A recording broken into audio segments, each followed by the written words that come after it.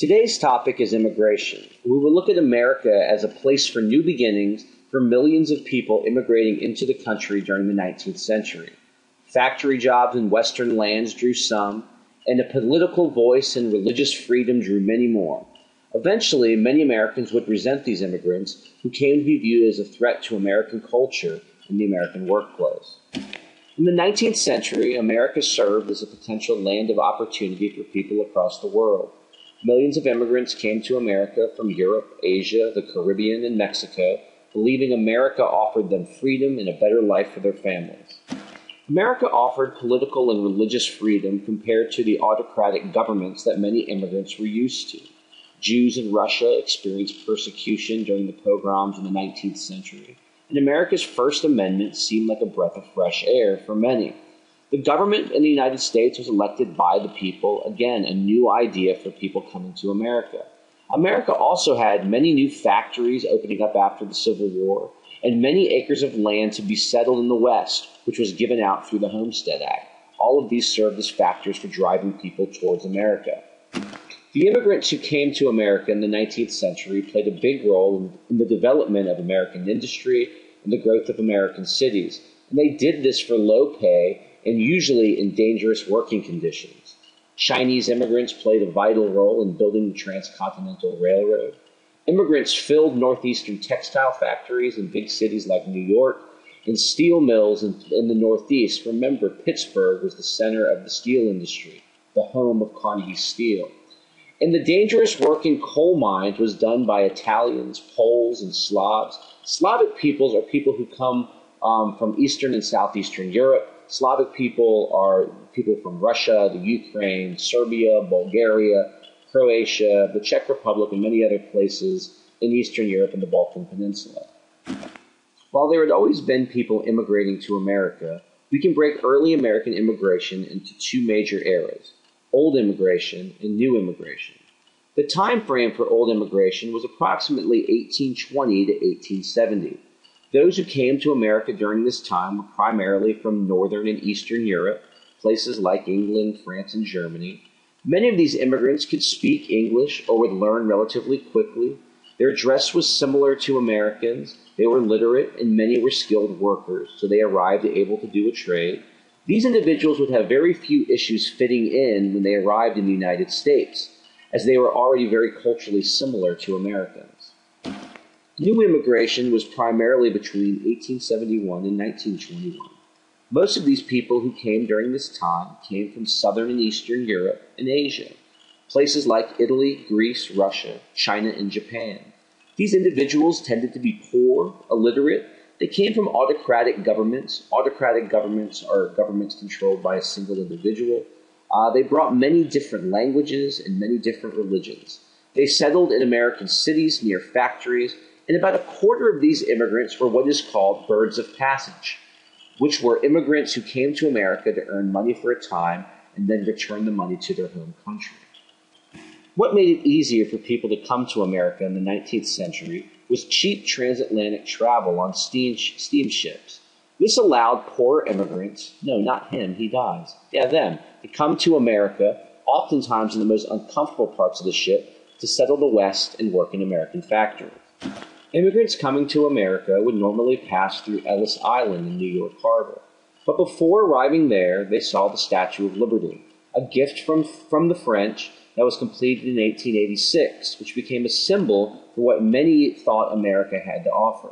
As Emma Lazarus's poem says, which is found on the statue's pedestal, "Give me your tired, your poor, your huddled masses yearning to breathe free, the wretched refuse of your teeming shore. Send these, the homeless, tempest-tossed to me. I lift up my lamp beside the golden door." It does not ask for the richest and the brightest. It seems to be willing to take all comers. And this is how those who flooded into America in the last part of the 19th century into the 20th century viewed America. Ellis Island was the major immigration center on the East Coast. 17 million people entered the United States through Ellis Island between the years 1892 and 1924. And there were standards for those entering the country. There was a medical examination. Immigrants had to possess the proper documents, and they had to pay an entry tax before being allowed to enter the United States. Angel Island and San Francisco Bay served a similar purpose on the West Coast. In America comes to be known as the melting pot, many cultures blending together to make America. The expectation was for the cultures to assimilate meaning to give up their culture and accept American culture. And in the 19th century, immigrants were expected to learn English and act like Americans. They were expected to become citizens. If any of this sounds familiar to current conversations on immigration in the 21st century, you've been paying attention. Immigrants were processed at Ellis Island and had many hurdles that they had to get over. They had to find jobs and a place to live. They had to integrate themselves into an unfamiliar culture and an unfamiliar land. But it was also important for them to maintain their own heritage from their homelands. To do this, they established ethnic neighborhoods in the many cities that they moved into. Chinatowns and Little Italies popped up across the United States. Their kids went to school together, they went to church together, and they had newspapers that reported local news and news from their home country. These ethnic neighborhoods made it easier for immigrants to adapt to life in America. And the institution that played a very big role in this transition was public schools, as they provided an avenue for students to learn English and to be exposed to American culture. Many Americans did not welcome these immigrants, and they were known as nativists.